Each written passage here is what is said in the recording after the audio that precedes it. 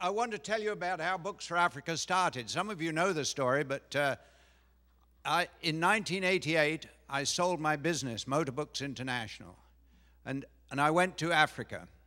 I went on a safari, and then I made my first attempt on Kilimanjaro. I got to Gilman's Point. You Tanzanians know where that is, or most Tanzanians don't climb Kilimanjaro, actually. And then I went to Jinja, the second city of Uganda, and the source of the Nile.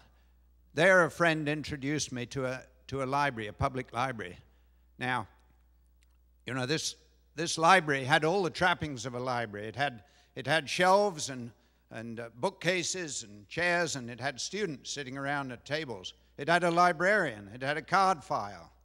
But it had no books. And you've been talking about no books. This library had no books. And you know, I'd been in the book business all my life and knew a few bibliophiles. You know what that word means, bibliophiles? So I came back to Minnesota and got together with a few librarians, booksellers, and publishers, and we sent a few packages of books to Jinja. Now, the rest is history. Isn't this amazing? Incredible. I can't believe it. I really can't.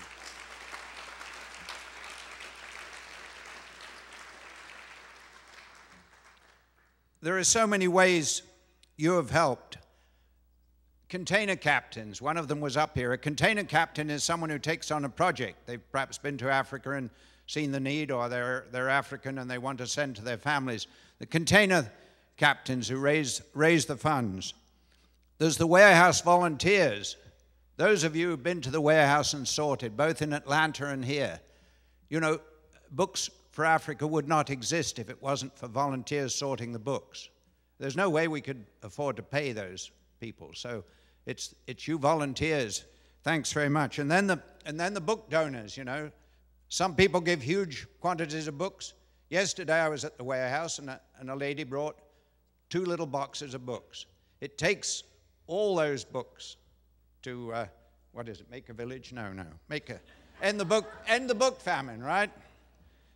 And then our partners across Africa. One of them's represented here, Robert Amoko, but all the people who distribute across the continent, you know, we always send to a partner, and these partners are working hard, carrying the boxes and sending the books out. And then, of course, the oil that makes it all work, the cash that comes in, that's so important.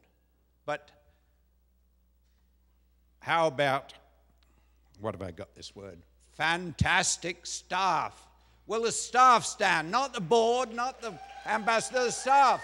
Where are you? And wait a minute, stay standing, because they are led, the staff is led by the incomparable Dr. Plonsky. Doctor, hey! Seriously, we get all these good ratings from the charity navigator sites and so on because we have a small staff doing a lot of activity. Most organizations of this size need lots more people. So these people work very hard. And the last week, of course, I think Carol put in 16 hours one day. Mustn't get personal here. Okay, 25 years. 25 years is a long time. I've not forgotten the people who shared the passion in the early years, you know. Some of those early years, I think 5 years down, we wondered if we could continue. But you people really shared that and made it work. I particularly want to mention the Rotarians. Some of you are in the room, unless you've gone home. And particularly I want to mention the Woodbury Rotary Club, which raised money along with its partner East Metro Rotary Clubs to send a container to Jinja. So as we sit in this room, there's a container of books on the ocean on its way to Jinja, and that's sort of like a symbolic circle that's come round since I went to Jinja all those 25 years ago. Isn't that wonderful?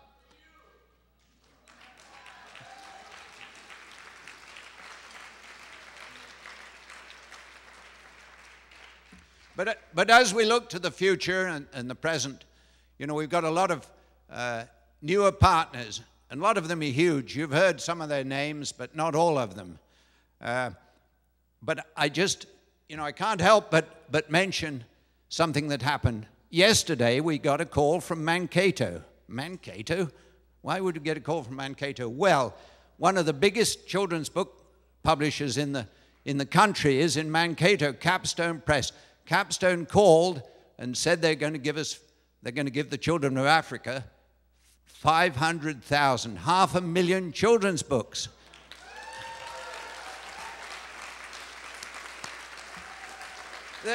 This is amazing. That they're worth about $5 million. This is incredible. But I also want to give a shout out to all the publishers who have helped us all the years, particularly Lerner. Lerner has been with us since the beginning and has given us thousands and thousands of books. And now Grey Wolf, you're here somewhere. But there are other publishers, and I can't mention all of them. So they've joined us in this venture, and so it takes all kinds of partnerships.